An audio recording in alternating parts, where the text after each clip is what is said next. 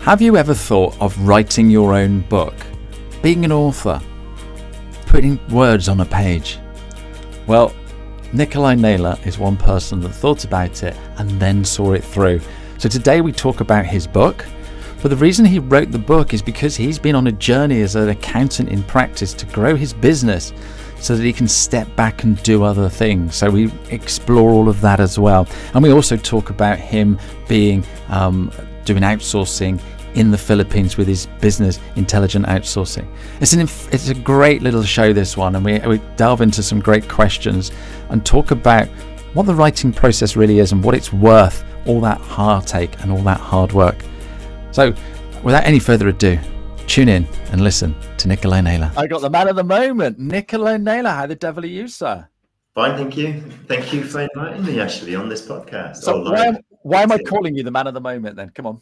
Because it's the book launch day. So we have my book, the firm you want. So I've got a few little things in here. Awesome. Launching today. So how exciting! How exciting is that? Available now. Yeah. How exciting is that? It's very good. It's just I'm glad it's now finally finished. Well, there'll be little added bits that we're adding in, but it's all done. We've got photos added. We've got it's so much more engagement than the proof. So we've got great feedback from the proof. So yes, no, it's brilliant. I'm just pleased this is done and we can move to the next level or next stage. Because I've got to do the Audible yet, actually. So that's my next bit, is doing the Audible for the book. Oh, well done. That is really cool. That's really cool. We've gone straight into the book, but nobody knows who you are. So give us a little, who are you, Nikolai? No, it's my fault. I'm the one asking the questions. I'm really excited for you because writing a book is pretty incredible. Hold your book up. Hold your book up so we can see it's got loads of bits in it. Look at that. Look at that. 2 authors on one show. And I've got to say, everyone, Ashley's helped me, actually inspired me to do this, only because he was pushing me to do it and helped me through us helping each other every week, just making sure we were getting work done. So thank you, Ash. No, absolutely. So go on, you're going to tell us who Nikolai Naylor is. What does he do? Who am I? So I'm Nikolai Naylor. I have an accountancy practice, Naylor Accountancy Services. We're based in Tunbridge Wells, and we are there's 11 of us. We just doing an acquisition in the 1st of October. So that's happening. That will basically double us again. So we're good. And then we're going to be looking at acquisitions every year. Every day would be a nightmare. And the reason for that is we've got it working. It's all working really well. We have offshoring in the Philippines because they have another business called Intelligent Outsourcing. And there we have people working for Naylor Accountancy Services. We have 8 there, including admin who speak to clients and everything. But we also offer that for other accountancy practices. So initially I started that just for friends, and now it's for everybody basically who's got accounting practice, as long as you are the right person and the right fit for the way we operate. So that's how we're growing. And so that's me. And I've got a dog, which you might see behind me, and 2 kids and a wife. Fantastic. And a chair full of books. I love that. I love that. I thought I'd a product place, Ashley. No, absolutely. Hamster. I don't know if you've noticed. Oh, there's the hamster. There's the hamster. You're going to have to get the hamster because we want the hamster on the show. Victoria Russell saying it's a great book. So she's obviously read the proof copy. No. LinkedIn user, we don't know who you are. So thank you for saying congratulations in caps locks. And Paul Newton is saying good afternoon. Good afternoon to you too, Paul. So it's the day of the book launch. Yes. And we've both written books. And obviously I was working with you while you were writing your book. It's hard work, isn't it? What kept you going? Why did you finish it? Why did you publish it? Because so many people start and never finish. So what was your motivation? Well, that's interesting, because if I start something, I finish it. So that's the first thing. Okay, that's good. And so I just planned it, and then, but what's interesting, it's become more than I thought it would be. And I don't mean that to big up the book, but by actually planning it and then writing it, it's actually helped me as well to realize what I've done, my journey that I've done already. And there's more to my journey. I mean, my journey's only just started. And all I'm doing is playing. I've learned from people, books, everything that I've done to create what I've created. And I've got leadership teams in there to help grow that, and with the vision and everything. So yeah, it's inspired me to do more, a bit bizarrely. I want to write more books now, which is all your fault, actually. So I apologize for everyone else out there. But, fault? It's your fault that I'm writing books. But I actually enjoy it. Some people don't, because I've been speaking to quite a lot of people who've written books. But I actually really enjoyed it. I find it therapeutic. The only issue I had was finding time to do it, because I wasn't really getting the time that I want. But I will be looking to get more time going forward. Yeah, and I think that's the difficulty. So if you start something, you're going to finish it, and there's a lot of people like that.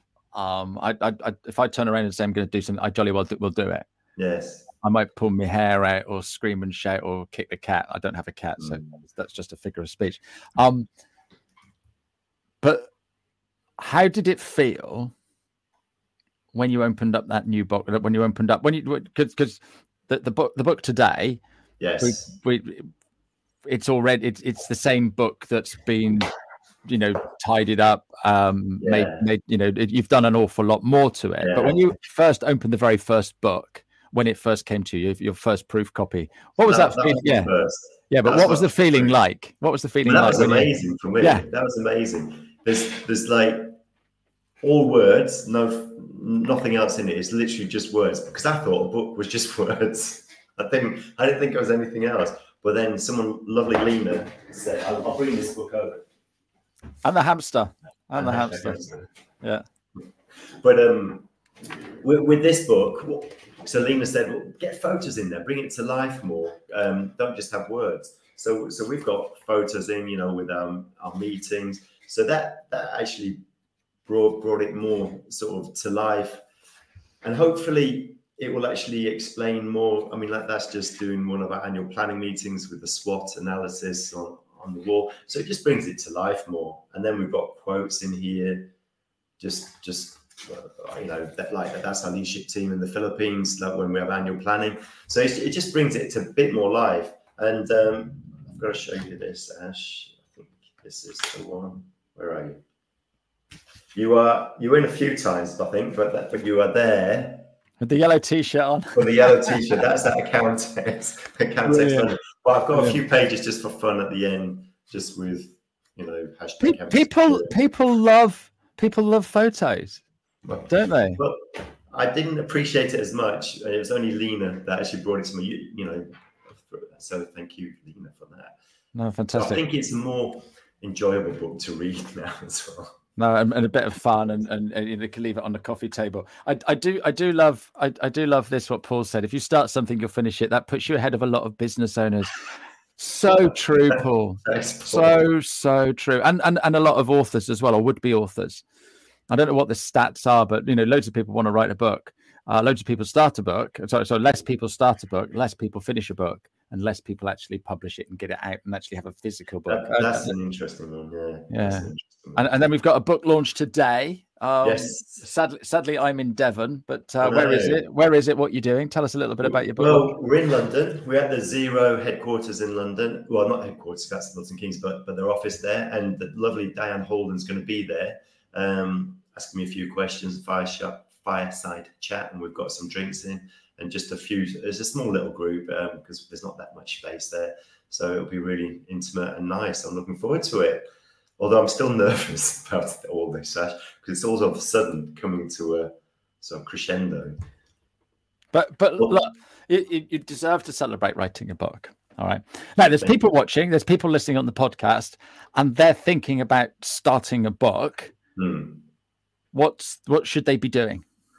The first thing I would just say with anybody is just plan it. So just plan the book. So think of the headings, think of what you want me to write about first, and then just think of it. So all I did is at Christmas this year, I just put a load of I put a load of chapter headings that I thought, this is what I do. This is like my journey. This is what's made us able to grow and actually go and do acquisitions and just feed them in and make it grow and work. So I just did that basically, and then start writing. So I just started writing a chapter. Don't worry about it being perfect, because you can rewrite it later, and you can have people editing it for you as well. So it's just getting it done, getting it on paper. Okay. Or keep going as well. Yeah, I think that's the thing. It's the motivation to keep going and you know and seeing the end. And I think when you're doing something, we see the pain that we've got right now. Like exercising, for example. I know you go to the gym. I do my sit-ups every morning, and I'm there doing my sit-ups and what have you. And I'm thinking, oh, I really couldn't be doing this. I really don't want to be doing this, etc., etc. But all I'm thinking about is when my grandson wants to go and play football down the park, I'll be able to chase him around the park with the ball. Yeah. Yes. I won't be sat in a chair saying I'm too old, I can't move or anything like that. So when you're sat there at 6 o'clock on a Sunday morning, when you could be having a lie in, writing your book, you're sat there thinking, yeah, but on the 13th of September, I'm going to be having a book launch. Yeah, I actually thought I'd do it earlier than this because I'm always very optimistic. I thought it'd be July, but it took a little bit longer to get there. But yeah, no, I think you just keep going. It's a habit, like Atomic Habits. James Clear. You just have to keep those habits and then just do it and diarize it. That's the main thing. Yeah, put it in your diary and it gets done. Okay, so you've written a book, and the book is your story of how you've grown your business from a little, accountancy practice to something that's quite sizable, something that you're not in it day to day. And there's a lot of accountants that I work with, talk to, that are just busy doing sets of accounts, tax returns, talking to clients, kicking staff, or whatever else you do as a practice owner. And you don't seem to do that because you've systemized things and stuff like that. So tell us a few things that we're going to learn from reading the book, and how can we become a business owner like yourself rather than working in the practice. So I mean, the first thing is and that's why I start the book. So I start it with you. So first of all, you. So you need to look at yourself and see because this is what happened to me. I was not believing that other people could do things, or trusting them to do things. I thought I could do it. So it's looking at you and where you are, and just seeing. And I sort of go through that in here, what you need to look at in yourself and what you need to do, like let go, it's delegate and everything. And even in my mastermind group yesterday, we're having conversations with someone who's finding it difficult to let go because his work is very difficult, but he needs to trust other people to then learn from it and be able to deal with things. But it's difficult to let go. So it's looking at that. But then once you've got that, you need to also be looking at the rhythm of your business, I call it. And that's like the structure. So, and it's just doing things the same all the time. So we have a weekly meeting with the leadership team. So first of all, create a leadership team. And then also have a daily huddle. We have daily huddles. I'm not saying have a daily huddle, but a regular huddle with your team, so everybody knows what they're doing. And then you have a quarterly, review meeting where you create projects. And then you have an annual review to create your vision, make sure you're happy with your vision and everything. So it's creating a roadmap to work on. If you don't have a vision and you don't have a roadmap, what you do is difficult to get off the hamster wheel, which is where he comes in. Oh, wrong way around. He comes in because if you're on the hamster wheel just going round and round, like this little boy here, that man, sorry, that he then you're not able to think what you want to do strategically. I mean, like even writing the book, I wouldn't have had time to write the book before I'd got the structure. And I run a different business as well. And we've just introduced a 4-day week there. And that wasn't a mean feat. So we've got lots happening. So I get involved with the strategy, but you do need to create the environment that allows you to do that. But that starts with you, then the structure, And then you've got everything that around after that as well, like your vision and everything like that, and your structure of your business. But the rhythm of the business, I think, is really important once you've sorted yourself out. Yeah, no, that's incredible, because we're all, running our own business, and I'm doing it here. I'm never going to have a business of your size because of because of what I do and things like that. But we're like, oh, hang on, I could get someone to do this, I could get someone to do that. But then you're relinquishing control. How do you get over that hurdle? Because, if I was an accountant, I've set up a practice. I do my accounts in a specific way, and my clients love them, and I do the tax return, and my clients love them. But that's fine when I've only got 15 clients. But if I've got 150 clients, there is no way I can do all of that work. So I've got to give it to somebody else. And so how do you divorce yourself from that and trust somebody else to do it? Because that's the difficult thing, isn't it, Nikolai? Yeah, I mean, the most difficult thing is creating the A team. So I have it in here. So I forgot about that. There's a whole chapter on team, because having the right team is so key. So I have client managers and an operational manager in the Philippines who looks after the compliance out there and the team there. And that all works amazingly. We have a leadership meeting, but the trust took a while to build up for me. I mean, I've got a story in the book just about me at the start, where I had actually Dee, who's second commander of Intelligent Outsourcing. She came to Naylor Accountancy first, doing bookkeeping and secretariat stuff. And I wouldn't give her setting up a company or the company secretariat, which is, if you're an accountant and bookkeeper, you'll know what that means. So I used to do it myself. And then I gave her it after 6 months to a year of working for me. And she said, well, why didn't you give me it earlier? And it made me realize I was holding on to things because I thought I was the only one that can do it. And most of us accountants and bookkeepers are the same, because we've done training, we know what we're doing, we don't think other people can be as good as us. And I had that with the acquisition I took on, which was very painful. I was in a dark place then because it was awful, but that was because of people leaving as well, who I thought I was bringing on with me from the acquisition. But if you don't trust other people, you're not going to grow those other people either. And you need to, I've got a little chapter in here as well, a section in there on allowing people to make mistakes, because people make mistakes. But you have to learn, like Henry Ford said, as long as you learn from mistakes, he didn't say it quite like this, but as long as you learn from mistakes, that's fine. The worst mistake is not the one that you don't learn from. Yeah. And that's the thing, right? If you don't try anything, you're not going to make mistakes. Yes. But you're not going to grow. Yeah. You're not going to grow. I just want to pull in Paul, because he's saying about the book. My book has brought me so many opportunities that it's ridiculous. It far outweighs the hassle and the grief I went through to write it. Absolutely, Paul. And yeah. So brilliant, Paul. Well, no, it's exactly the same with this, because it's a different thing. And Jude is just saying here, and this is another thing, because you said about a roadmap, a vision and stuff like that, and goals.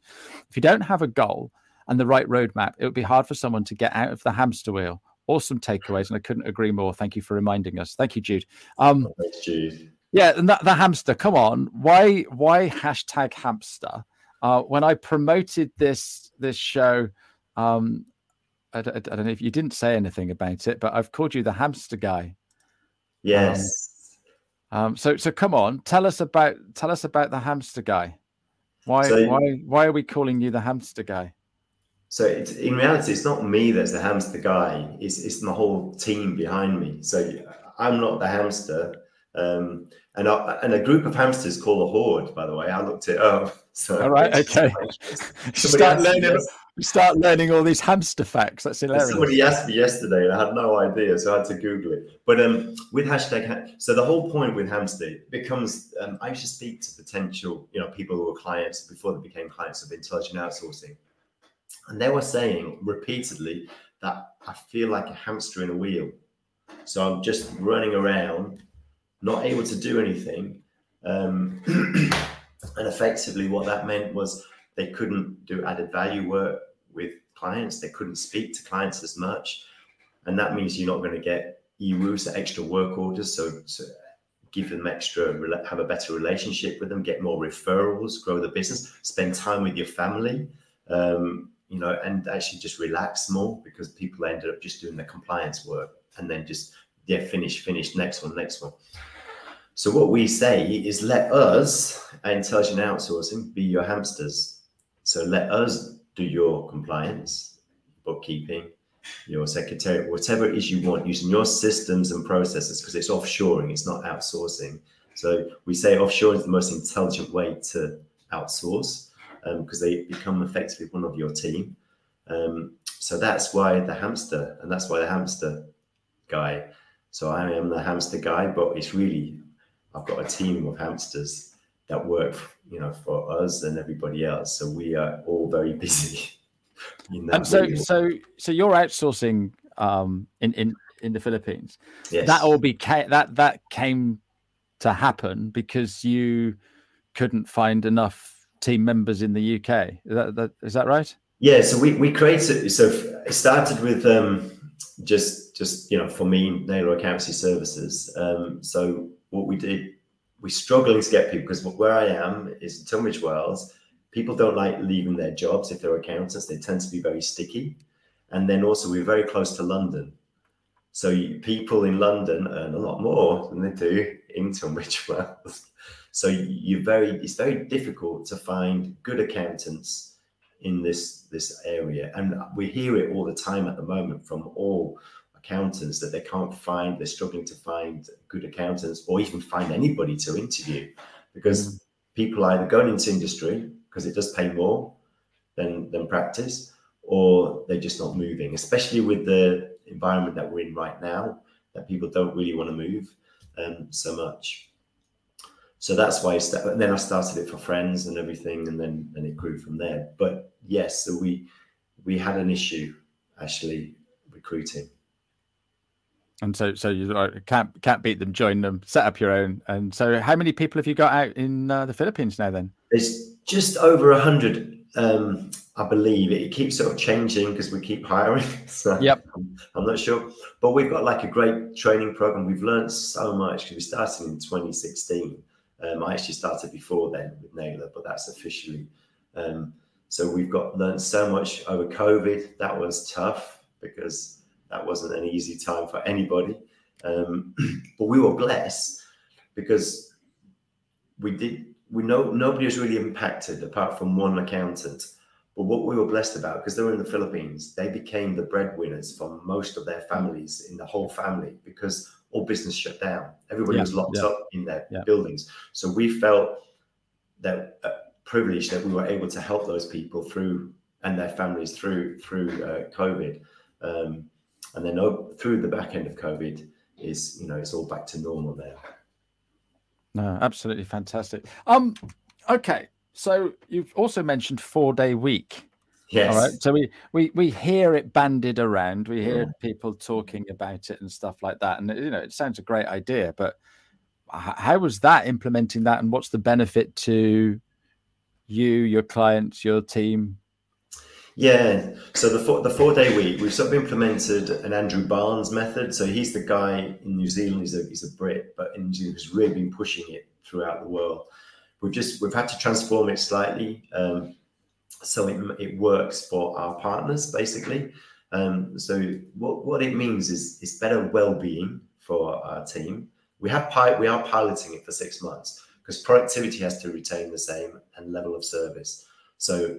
And it should. So they're working effectively 36 hours in the Philippines in 4 days. Before they were working 40. So we're gifting them 4 hours. But the way it works is that the productivity is there, and they operate, you know, the 9 hour a day, basically. And it's been difficult to implement because the contract's the same. The legal, you've got to work out all the legals, and it's not easy. And then you've got to get the partners on board.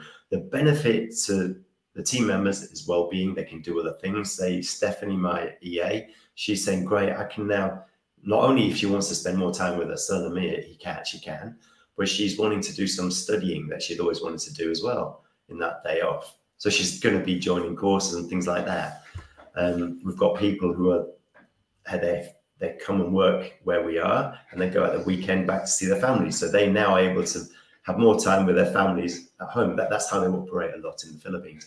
And then the benefit to our partners, Intelligent Outsourcing, is that it's retention. So it's better retention because there's a massive demand for offshore accountants at the moment in the whole world, basically. India, Philippines, just everywhere, because the whole world is sort of opened its eyes up that you can do offshoring, outsourcing, which people were wary of prior to COVID.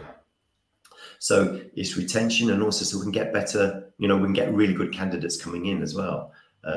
So it's which will help our partners grow their practices, because practices tend to get one person and then grow the practice, grow their team with their practice, so that then their team in the UK can focus on that added value, speaking to clients and everything like that. Oh, does that make sense, Ash? Yeah, no, absolutely. No, I think it's an absolutely brilliant day, and I'm idea, and I'm trying to implement it in this business. We're currently working a 4.5 day week, but that's good. I thought you were, because I'm trying to get hold of you on Friday afternoon. Yeah, there you go. Right, okay, we've nearly run out of time. You got your book launch in a minute, so good luck with that. But next week you're going to be at Accountex North, and will you be giving your book away to anybody that comes to the stand? Yeah. So this book is available now on Amazon, and we've got it at a lower price at the moment. It is in color, so the price is higher, unfortunately, because of the color. But we will be giving this away for free at Accountex. We will be sort of asking for your details on it and having a conversation with you. So if you're at Accountex Manchester, pop along to stand G15, and we'll be able to give you this there.